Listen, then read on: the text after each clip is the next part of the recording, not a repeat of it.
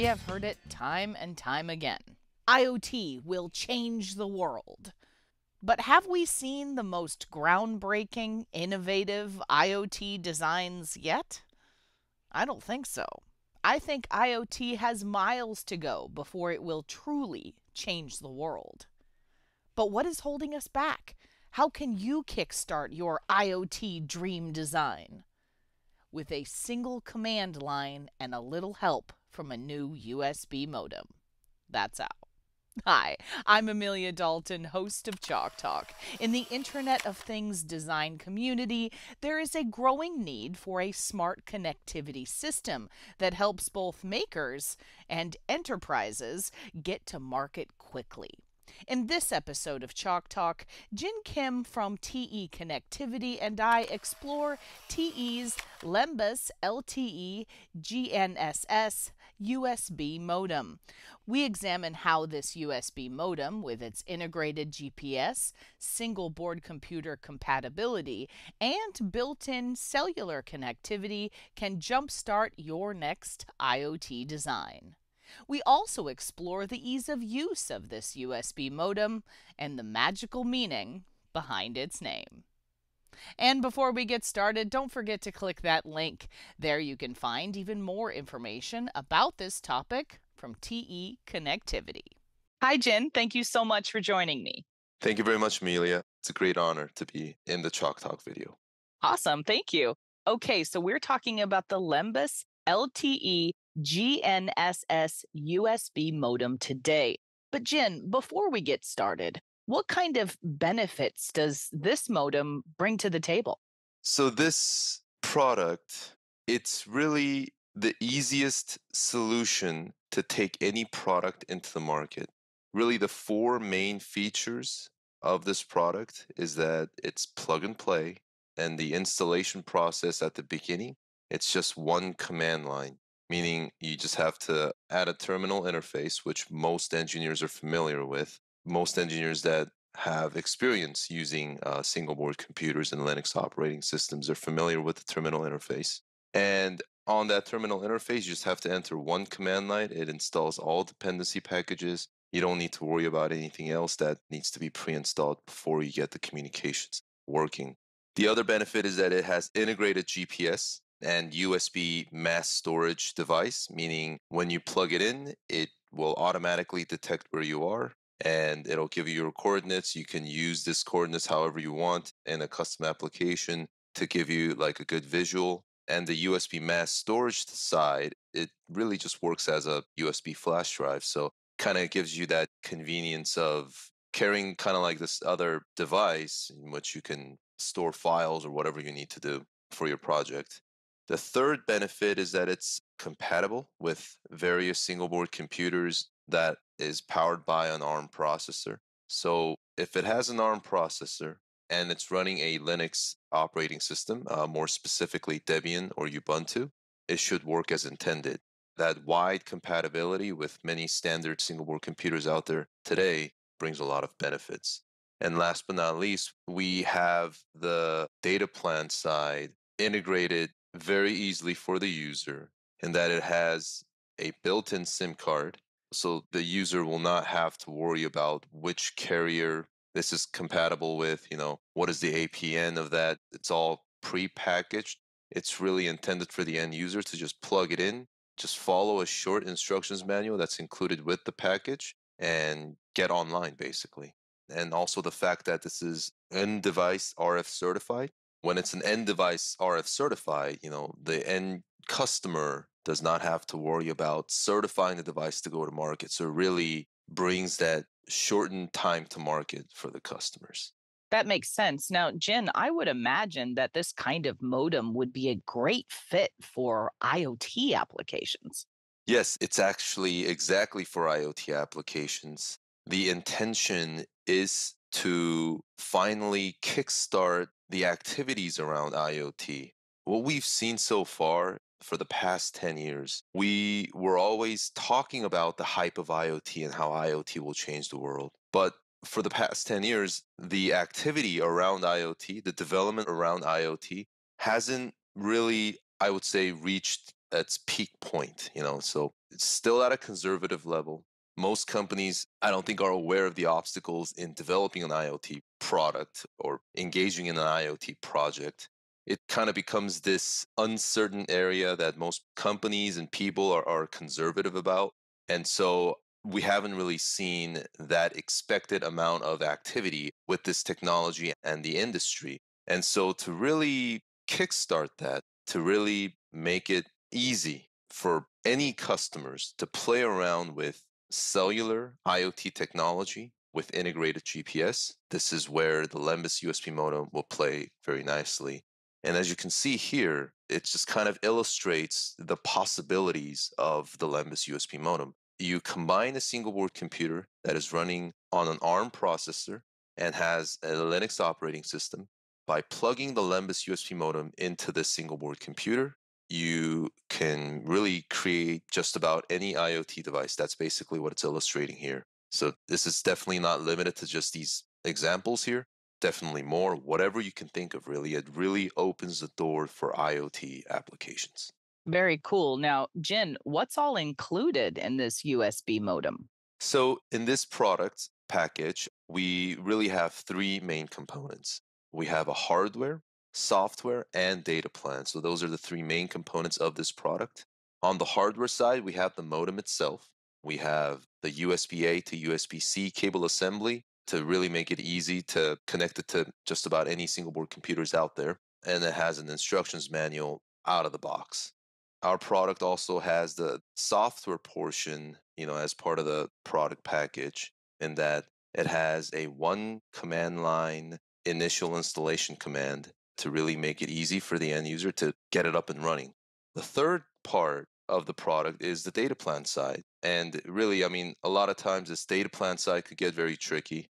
A lot of the products out there already typically don't have a built-in SIM. It's really for the end user to kind of know or educate themselves on what that product is compatible with when it comes to network and carriers.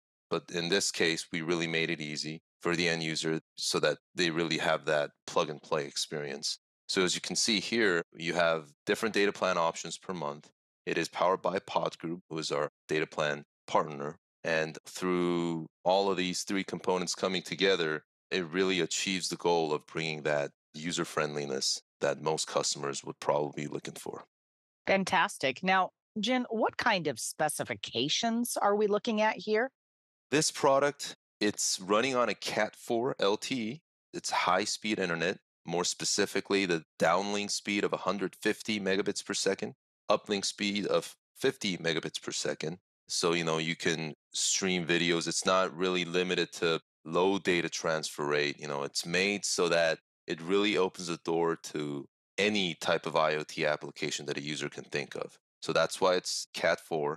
The cellular bands that it supports is band 2, band 4, and band 12. It's mainly AT&T bands, and the GPS bands of L1 and L2.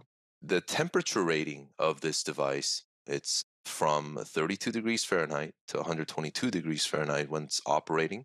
And for storage, it's -4 degrees Fahrenheit to 140 degrees Fahrenheit. It's end device certified, so it has all three of the major certifications that it's required to be considered end device certified: PTCRB, FCC, and AT&T certified. The environmental compliance that it has RoHS, REACH, and the California Prop 65. The mass storage capacity of the USB flash drive side of it is 16 gigabytes. So it's a pretty good amount of space for people to use it as a USB flash drive if they need to bring that extra convenience. The standard single board computers that the LEMBAS USB modem is compatible with are the Raspberry Pi, Odroid XU4, Odroid N2, Asus Tinkerboard, and NVIDIA Jetson Nano. But it's not really limited to that. As long as it has an ARM processor and it's running a Linux, Debian, or Ubuntu, then it should be working as intended. Just to kind of, I guess, elaborate on that, we do see here, as long as it is an ARM processor, and as you can see, it supports both 32-bit and 64-bit ARM processor. The operating system should be Debian or Ubuntu. The data plan provider, as I've already said, it's Pod Group. For right now, it is working only in the US. We do have in the roadmap a global version that will launch very soon. Really, you can take this device anywhere and it'll connect to the network of that region. But for right now, our initial product is US only, so you can only use it in the US. So, Jen, what was the overall motivation to create this USB modem? Really, it was to enable high speed internet and GPS tracking for an IoT project wherever you are. That was the first design philosophy. Second, we wanted to bring a simple experience, something that was plug and play, kind of like how you would plug in a USB mouse to a computer and it just works. Nowadays, you don't have to worry about any of those drivers or extra things that you need to install with the CD-ROM, right? You just connect it and your USB mouse would work. Another example would be kind of like back then when you had to plug in an antenna to the back of the TV to get your TV working. You really just had to plug it in, adjust the antenna a little bit. And if you receive signal, then your TV would show. That was kind of the experience that we had in mind when designing this product. Really, for IoT projects, we really believed that something like that was needed at this point to really get it kickstarted. The other factor was to make sure that the users can easily integrate with single board computers that are standard in today's market. They have a platform to get something up and running, right? It can't just be this device and nobody knows where it's going to get plugged into. It needs to have something that people are already familiar with. It just makes it that much easier to get something started. And really, the whole philosophy was just to make it easy to integrate and then eventually take it to market with a very shortened time to market so that you don't spend too much money or too much time in development. That makes sense. Now, what kind of design requirements are we looking at here? It is really just two main requirements. To design in this device, if you have a board that is powered by an ARM processor, both 32-bit or 64-bit, and it's using a Linux operating system, more specifically Debian or Ubuntu, then the LEMBAS USB modem is designed to work. So those two requirements, if it meets, then you can basically assume that the LEMBAS USB modem can be integrated. So, Jen, if my audience is considering using this kind of modem for their next design, what kind of questions should they keep in mind? The questions that they should keep in mind are mainly which single board computers are they utilizing for their project? What type of CPU chipset architecture? So as mentioned before, is it an ARM processor? Is it something that's not an ARM processor? Also, what type of operating system is your board running on? Is it a Linux or is it a non Linux or is it some other operating system that you're using from somewhere? And what is their estimation for data usage on a monthly basis? And will GNSS connectivity be required for their project? And last but not least, would RF end device certification benefit their project? An end user with an IoT product or IoT idea, and if they are looking to integrate the LEMBAS USB modem, it would help if they can kind of think about these questions. And depending on their answers here, then they'll be able to tell whether LEMBAS would be the right solution for them. Fantastic. Now, this seems like a kind of solution that would be a great fit for enterprise markets and makers alike. Would you agree, Jen? Yes, definitely. In the enterprise space, especially small to medium sized, the volume is small. If it's not in the millions, or if it's not in the high hundreds of thousands, and typically right now the IoT opportunities to be in sort of the smaller volume, in the thousands or in the low 10,000s. So with that in mind, it's not very easy for the small to medium sized enterprises to go to market with an IoT product, right? Typically, they're going to need to invest in a lot of RF experts. They're going to need to invest in the whole certification cycle. They're going to need to invest in data plan partnership. So, if they are planning on maybe launching up to about 10,000 products, something like the LEMBAS USB modem will work greatly for them because all they need to do is just focus on their part of the project and leave the network side to the LEMBAS to T connectivity. Also, for makerspace, it works really well, right? In that most makers are building their projects using a standard single board computer in the market today. And then the most popular one is the Raspberry Pi. something like the LEMBAS, it would pair really well with an IoT project they have in mind that utilizes Raspberry Pis or other standard single-board computers. And really the main benefits that the LEMBAS brings to both of these enterprise customers and makers really is that it's easy to experiment with cellular IoT technology. It's not like something where, prior to this product, you need to really think this through.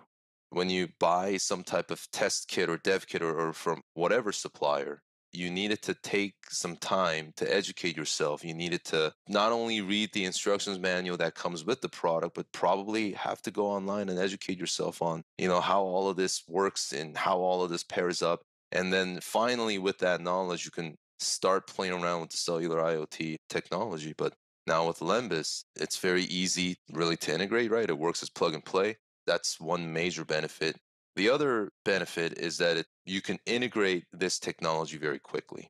The third one, again, it's short time to market. Whether enterprise or makers, you have a product in mind, probably think about going to market with it. The LEMBAS can really kickstart that very easily for mainly these two types of customers. So, Jin, I am very curious because I'm a huge Lord of the Rings fan. Does this USB modem get its name from Lord of the Rings? Yes, it does. And really, I think this is definitely the most exciting part in that the name Lembas takes its name after the elvish bread from the Lord of the Rings. The purpose was to give that same image of what the bread Lembas is, in that the bread was a gift from Galadriel to the Fellowship of the Ring at Lothlorien, right? And it kept them going on their journey and eventually got them to achieve their goal of destroying the ring at Mordor. In that similar sense, we wanted this LEMBAS USB modem to also be a gift to the people to finally get going and achieving their goal for an IoT project that they have in mind, really. We wanted it to be a gift of ubiquitous internet access and location tracking, a gift that gets one going on their IoT development journey, really. It really breaks that barrier, that fear factor into the unknown. Now it's pretty familiar in that it works similarly to other devices that we use today, kind of like the USB mouse, kind of like the TV antenna. It's also a gift that helps one to achieve the goal of successfully completing an IoT project and going to market. That was kind of the idea behind the name. We wanted this product to be a gift of easy solution to an IoT project. At the bottom of the slide, I added that little funny statement, right? I mean, this one does not simply is a popular meme online now. One does not simply launch a cellular IoT product. And what the LEMBAS does is that it finally breaks that barrier and gets the user to go on their IoT development journey and complete their goal of creating an IoT product, similar to how the Fellowship, right? I mean, at first, Boromir had this doubt that, you can't just simply walk into Mordor. But with the LEMBAS bread, the Fellowship, despite all the obstacles, right, they were able to go in there and achieve the impossible. So kind of with that in mind, right, we really hope that it can achieve a lot of the visions that many people and enterprises might have with regards to IoT. Fantastic. Well, Jin, I think that's all I have time for today, and we ended on such a great note. Thank you so much for joining me. Thank you very much, Amelia. And before we go, you didn't forget to click that link, did you? There you can find even more information about this topic from TE Connectivity. For Chalk Talks, I'm Amelia Dalton from eejournal.com. For more Chalk Talks, head on over to the Chalk Talk section of EE Journal. You can't miss it. It's right across the top. Or head on over to YouTube, youtube.com/EE Journal.